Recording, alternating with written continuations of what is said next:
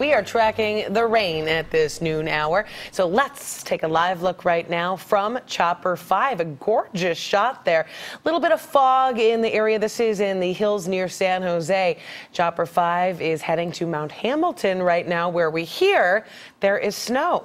Steady drops fell in Palo Alto earlier today. People have their umbrellas out and rain boots on. Cars driving slowly through downtown Palo Alto with their windshield wipers on.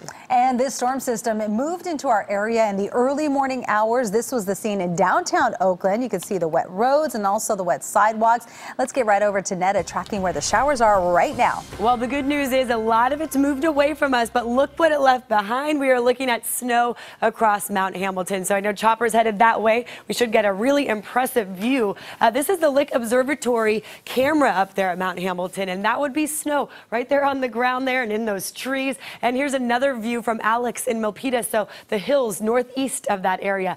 You see that right there? That would be a coating of fresh powder that came down. Not too much measurable snowfall, but still, it's pretty rare to see. It was just cold enough that a lot of the rain that came through turned to snow. So where is it now? Well, high-def Doppler showing a lot of us staying dry now as a lot of the system has moved further down south. And I was still seeing a little area of some snow coming down across Mount Hamilton. It looks like high-def Doppler now not necessarily showing it's coming down, but the cloud coverage is still out there, as we saw in that Chopper camera shot. And then further south of Morgan Hill is where most of the rain is. It's moving south of Watsonville as well. So giving us a break, but it's not over yet. We have a chance of afternoon thunderstorms, even some hail. How much rain did we see this morning? Well, from the North Bay, that's where it started. St. Helena got 1/4 of an inch. Castro Valley, 4/10 of an inch of rain. San Francisco now almost 2/10 of an inch. Milpitas also 1/4 of an inch of rain. So not bad totals for this pretty fast-moving system that is now moving towards Central California and the LA area. But we'll talk more about the Sierra snowfall as well, what you can expect for your temperatures coming up.